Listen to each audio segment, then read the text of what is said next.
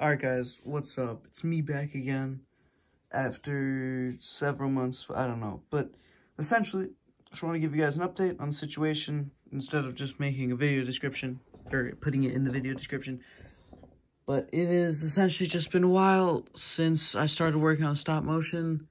I kind of just got busy with other things, you know, life outside of the stop motion.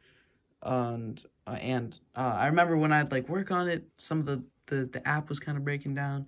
Now I have a new phone though, and I'm getting back into the rhythm of working on the stop motion, I guess.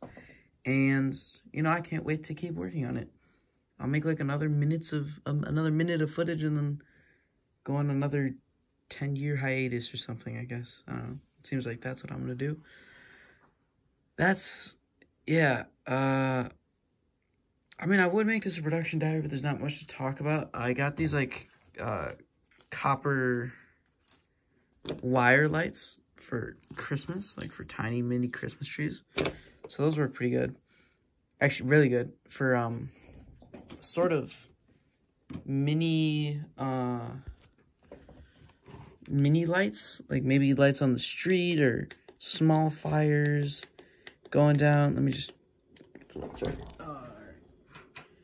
See, this is what it is normally, which that's really cool.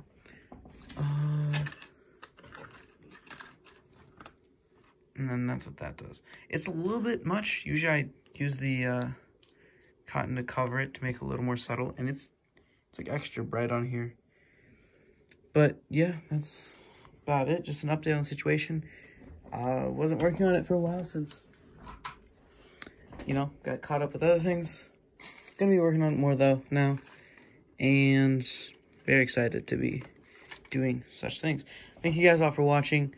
See you later, and I'll be posting more about this, hopefully.